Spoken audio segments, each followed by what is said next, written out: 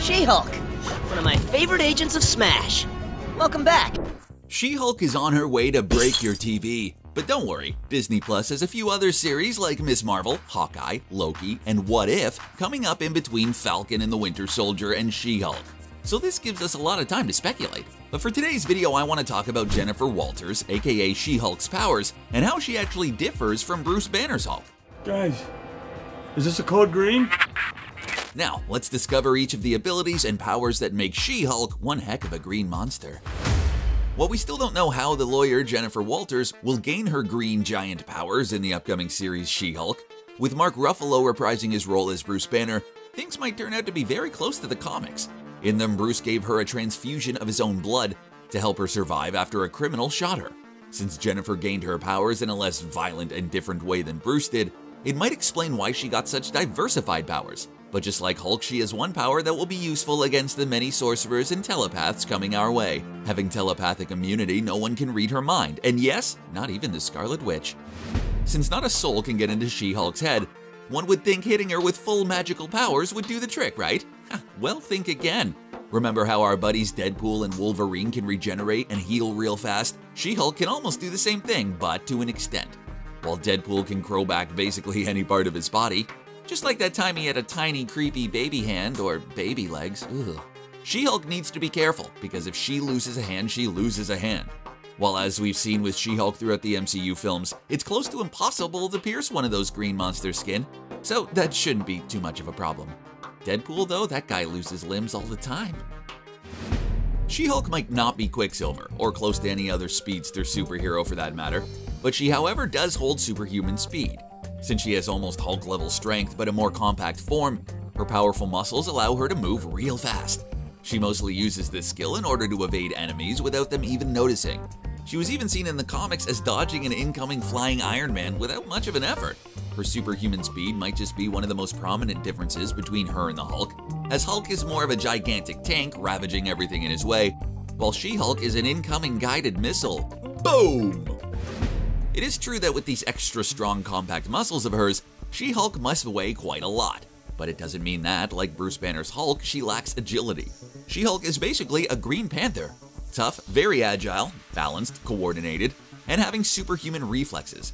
This combined with her superhuman speed makes her even more of a threat to anyone in her way. Since her first appearance in the 1980s comic book Savage She-Hulk #1, the Marvel superhero has dodged countless bullets, powerful energy blasts Iron Man style, and went toe-to-toe with the quickest villains out there, and that not always in an open field. With all the powers of hers I've listed so far, she's one hard-to-catch fighter, and as I will explain later, you really don't want her to catch you. Now, my goal with this video is not to argue that she's better than the Hulk, but she's actually better than the Hulk. Another cool skill, or should I call it a state of mind, that gives her points in the OP department versus Hulk, is the fact that she masters her own emotions. While she was in an uncontrollable rage when she first got her superpowers, she quickly became able to use her full intelligence even in her She-Hulk form.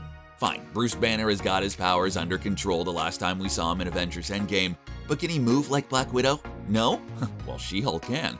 I really hope we get to see both get into a fight during the Disney Plus series. Hopefully, it'll prove my point. If not, sunglasses please? Thank you. Super this, super that, brace yourselves, because there's going to be a lot of super everything in this video. On top of everything mentioned so far, She-Hulk is gifted with super stamina, which means she can pummel an enemy or a whole army of enemies for days.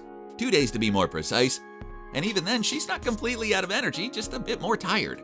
She-Hulk is made for long epic battles or seemingly endless journeys, and with the multiverse of madness promising a lot of chaos in every single part of the cosmos and beyond, She-Hulk seems to be a great asset to travel across these multiple worlds.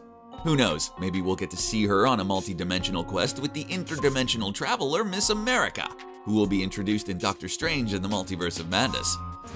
While She-Hulk can't fly like Jessica Jones or the Scarlet Witch, boy can she jump. Building-crawling superheroes like Daredevil or villains like Black Cat are no match for the athletic leaping giant. Her ultra jump skill can be quite useful if she's faced with flying enemies like Vulture or the robotic Ultron, but can also serve as the ability to evade powerful attacks like Agatha Harkness's purple dark magic energy bolts. In one of her many insane comic book moments, she even jumps from building to building to eventually throw herself skyward to catch a plane. And when I say catch a plane, I mean that she literally jumped on a flying plane to get one of those pesky villains down. Talking about flying crafts, Jennifer has amazing piloting skills. While that might not be categorized as OP, it's still one very useful skill, one that I don't even possess yet, which in a way keeps the roads safe. And the skies, no need to thank me. In the comics, we've seen her fly aircrafts not only for the Avengers, but also for the Fantastic Four, a group of superheroes who will hit the big and small screen soon enough. She was also featured in the animated show Agents of Smash, where she kicked evil butts while being the team's official jump jet pilot. But that's not all. She-Hulk has been seen driving, or more like piloting, a flying 1995 Dodge in space. Kinda weird, but I can picture her going on a space stroll in her car with one of the Guardians of the Galaxy, hopefully Drax.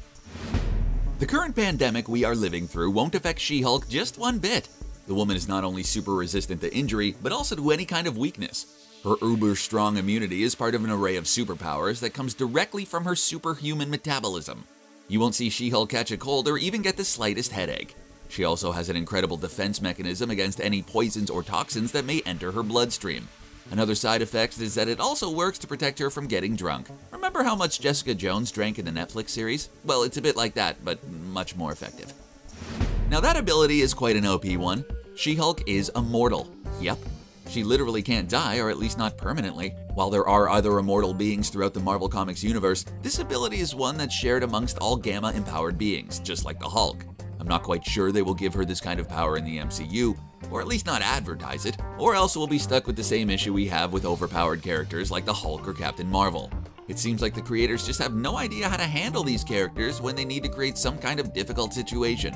So they either have Bruce Banner incapable of turning into the Hulk like in Avengers Infinity War, or have Carol Danvers fly off somewhere in a galaxy far, far away, probably to get another haircut. You gonna get another haircut? While most of She-Hulk's powers are defensive or used for close combat, she can also generate what we call a gamma shockwave. At some point in time after an incredible level up, She-Hulk can unleash blasts of gamma energy every which way. When the energy blasts hit any surface, everything goes up in flame. This power is so OP that it can easily level entire city blocks, which can make it quite dangerous for anyone in the surrounding area. That, plus the fact that she can only activate this skill when she's really mad, which could cloud her judgment for a slight moment, even if she is known to mostly have control of her own powers. While this is not a ranking type video, we often rank high brute strength or OP laser shooting, but one of the things that's the most important in a superhero is intelligence. As I said earlier, Bruce Banner now has control over his Hulk form, or a sort of in-between form at least in Avengers Endgame. But for most parts of the franchise, he's been a rampaging monster filled with anger. When it comes to She-Hulk, she doesn't have this problem. As a Harvard Law School alumni, Jessica is an incredibly intelligent person, and that brain of hers, but also her personality, stays intact when she's on the battlefield. Coupled with all her superhuman powers, this gives her quite an advantage, as she can strategize adequately when faced with powerful foes, but also find the best way to protect her allies, like the Avengers. For sure, She-Hulk can just ram into her enemies or just throw them into the sky, sending them flying Team Rocket style. But truth be told, she's a bit weaker than the Hulk when it comes to strength, so she has to find ways around that little problem if faced with a threat of her scale or a bigger one. She decided to get into combat techniques when she lost a battle against the pretentiously named champion of the universe, also known as Trico Slatteris. After that, she decided to train under another green lady, Gamora, the deadliest woman in the universe. While she also trained under Captain America, there's no chance that would happen in the MCU for obvious reasons, but the former situation might just happen. With all these combat skills acquired, She-Hulk can even be one of the best street-level heroes just by staying in her human form. The main attraction of characters like She-Hulk is of course their super strength.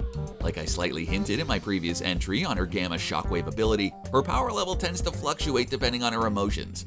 While she's no slave to anger like the Hulk, it can give her quite a boost when she needs to break one tough opponent. What's also interesting about the character is that she not only improves her fighting skills throughout the years, but her strength level is getting higher and higher. She started with a class 50 level of strength, she went up to a class 75 when she was working out during her time with the Fantastic Four. The thing's gym makes miracles. As of now, she ranks over class 100, which makes on par with or even stronger than Colossus, Thor, and even the mysterious Mephisto that everyone started hallucinating while watching WandaVision. She's super strong, she can fight, shoot gamma energy, and she's one intelligent woman. But do you know that she could also switch bodies with someone?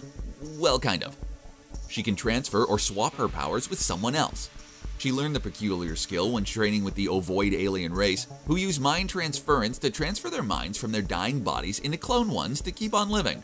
Since she's not affected by almost anything else, she used the skill to save a bunch of people from turning into stone in Sensational She-Hulk number 45, when she transferred her powers to each individual.